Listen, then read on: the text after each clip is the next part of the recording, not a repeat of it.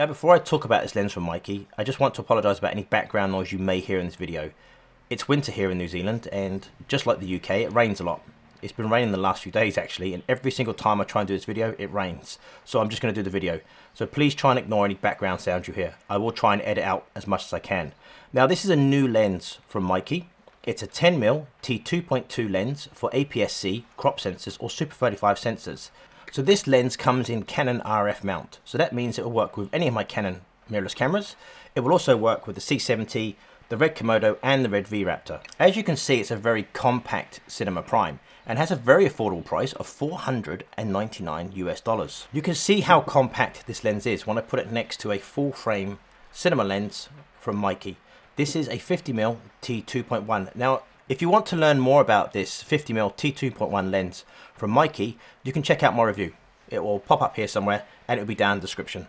And I've also done a review on a 25mm Micro Four Thirds version of this lens on the GH5. Again, that will pop up here somewhere and it will be down in the description. Now at the time of making this video, MEIKE offer a range of, hang on a minute, I'm just going to check this so I get this right. They do a 10mm, a 35mm, a 50mm, a 65mm and an 85mm, and they're all T2.2. They do have come in a 16mm and a 25mm. So they'll have a full range of cinema primes. Now they also offer this in other mounts. They do it in Fuji X, Sony E, and also Micro Four Thirds as well. This is a completely manual lens. You have your iris ring, which is an aperture ring on a photography lens. You have your fastest T-stop, which is T2.2, and it goes all the way up to T22. And it's declicked, and it is very, very smooth. There's no tight spots in that at all, and it has hard stops at either end. The focus is 270 degrees. And you have hard stops at either end. Now the closest focusing distance on this lens is 30 centimeters. As you can see from this photo, you can get really close to the subject. On the front of the lens, you have a 77mm front filter thread, and you have a pinch style lens cap, which has your focal length and it has your T-stops.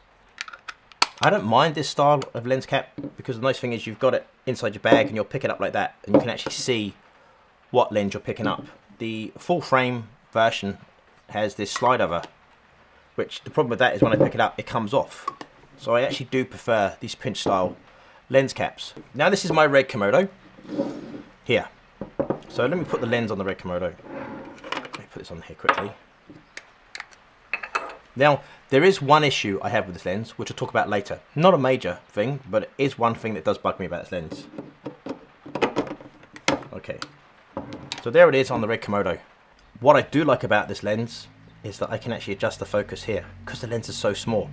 I actually like this setup. I do like these handles on the red Komodo. Obviously I have a screen on here as well. I have my small HD, whatever screen it is.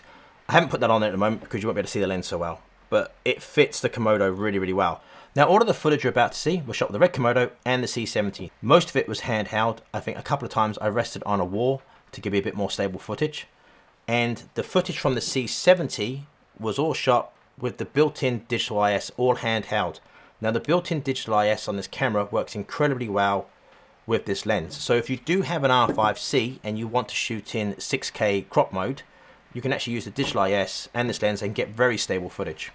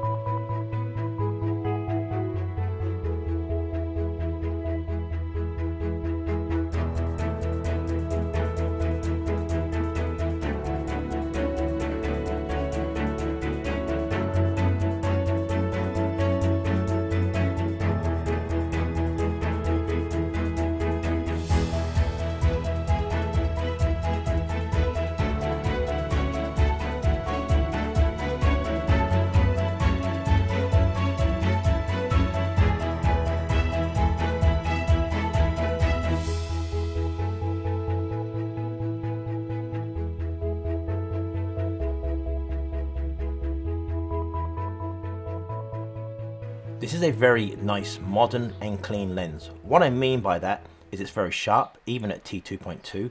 It has nice contrast, and it has very little lens flaring and artifacts, even at 2.2. Now, I shot this video on the Canon C70 to test lens flare. Now the reason I used the Canon C70 is because of the internal NDs, as I didn't want to put any NDs or any type of glass on the front of the lens. As you can see, it controls lens flare really well, even pointing directly at the sun. Now somebody asked me the other day about the glass in this lens and how well that glass matches the glass in their full frame lenses. So I did a quick test with a color checker.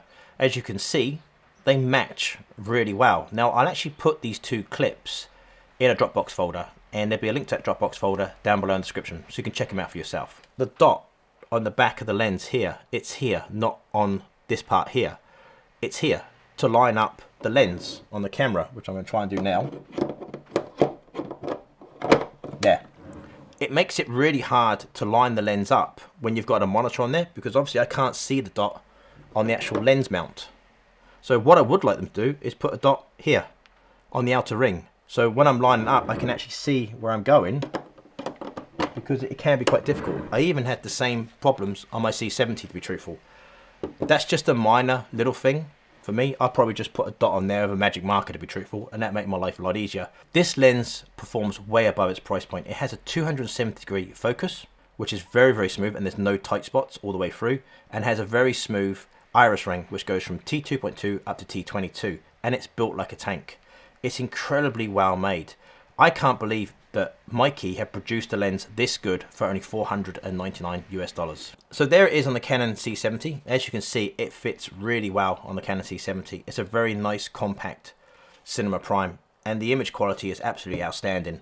Now if you want me to review the rest of the lenses in this range for the Canon RF mount, let me know down in the description. So that's it for this video. I really hope you guys have enjoyed it, and as always, thank you so much for watching.